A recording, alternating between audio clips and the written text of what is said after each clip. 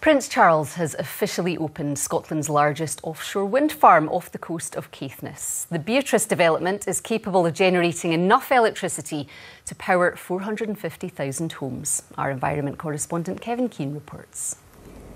A grey day in the North Sea off Wick, but a big moment for these 84 giant turbines, now the biggest single source of renewable power.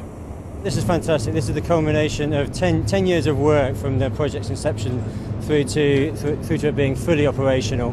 The construction period alone took 3 years. It's a £2.5 billion investment.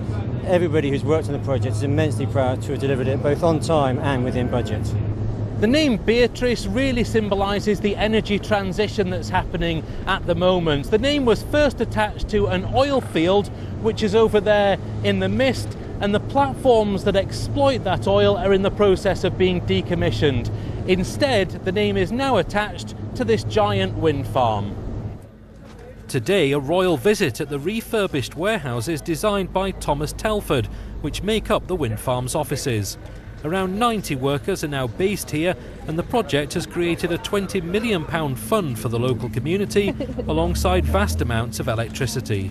It's helping already today in delivering a low-carbon Scotland, but it does give us a signal as to this is achievable goal of tackling climate change. This is maybe pie in the sky 20 years ago. It's not pie in the sky now, it's actually happening. And we can have projects like this successfully delivering globally and showing the world how we can actually tackle climate change.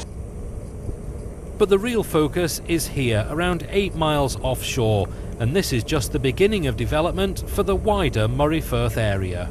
We've got Moray East, which is a 950 megawatt site, which is a huge site, and then also Moray West coming through, slightly earlier stage in the process. But these three projects combined will make the Moray Firth a green energy powerhouse right here in Scotland. The weather might be grim, but for this rapidly growing sector, the future is certainly getting brighter. Kevin Keane reporting Scotland, Wick.